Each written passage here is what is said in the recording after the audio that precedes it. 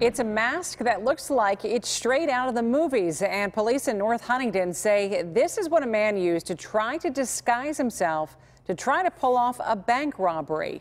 The alleged wannabe robber's plan led to lockdowns at 2 high schools this morning and ultimately ended with the masked man in handcuffs.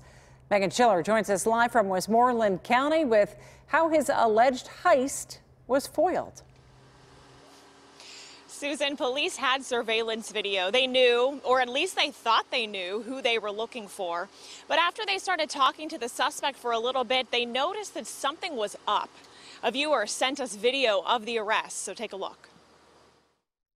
A viewer sent KDKA this cell phone video showing North Huntington officers arresting the suspect, Luke Dell. Even in this video, shot from a distance, he appears to be a middle-aged man. Luke, do you have anything to say? I'm very sorry.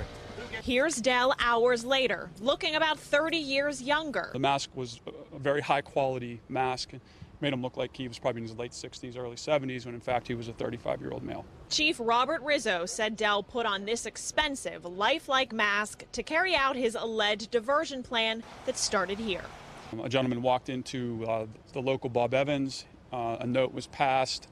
And the notes, there were threats to Norman High School and Jeanette High School with bombs and active shooter. That prompted lockdowns. High schoolers sent home early and bomb-sniffing dogs that turned up nothing. It was a smart plan, but I don't think it was that intelligent to involve the kids because he's going to get in a lot more trouble because of that.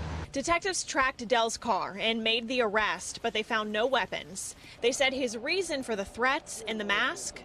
Pull all the resources to one area, and then his intent was to possibly rob a bank. That's what he wanted to do.